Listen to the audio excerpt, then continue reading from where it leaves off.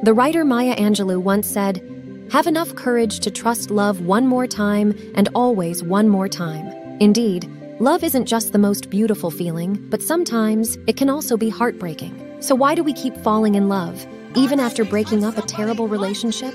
Does love at first sight really exist? How do we choose whom to love?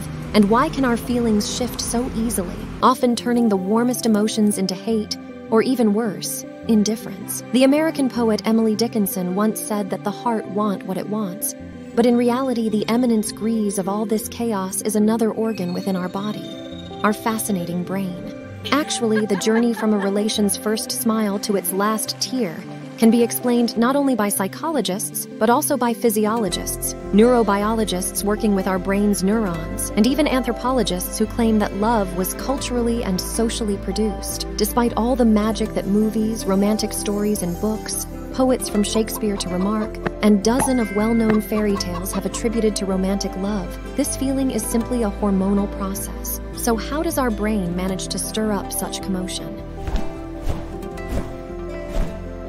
Yes, love at first sight exists, and it happens in milliseconds. However, this process might not be as romantic as you imagine. In fact, the trigger for love is our sexual attraction. It constantly urges us to seek all around for a new partner, for the one we will spend a lifetime with. And only after that comes sympathy.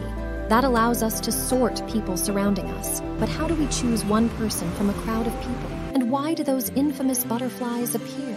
There are several different factors that could influence not only our physical attraction to other people, but also our feelings for them, whether it is love, disdain, or even hate. But in love, one of the most crucial is scent. Each cell in our body contains proteins known as histocompatibility complex. This complex, comprising a set of genes inherited from our parents, has thousands of variations. The greater the diversity of these proteins in our body, the stronger is our immune system. Nature and evolution ensured that subconsciously, we choose people with a different histocompatibility complex from ours. All of this, for the sake of making offspring hardier.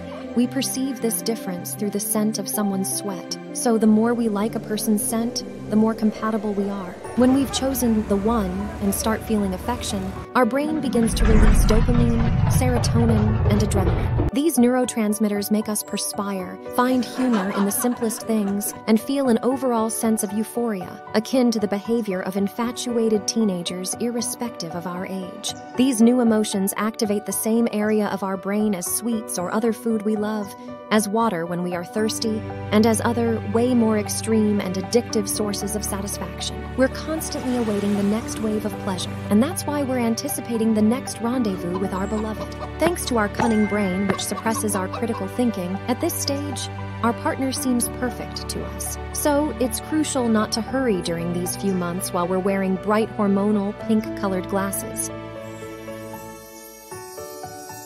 The next stage of love is attachment, which is an evolutionary mechanism allowing our children to have two parents. Hormones like oxytocin and vasopressin are now released, granting us feelings of calmness and trust towards our partner.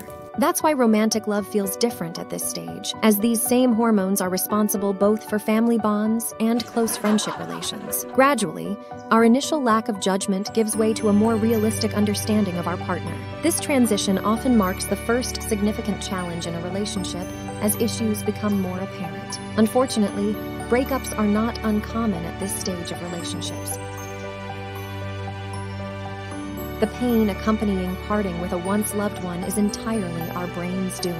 The distress of a breakup activates a region that processes pain, so we start thinking about our ex-partner again, desiring new contact as the brain area that craves our sources of pleasure is activated again.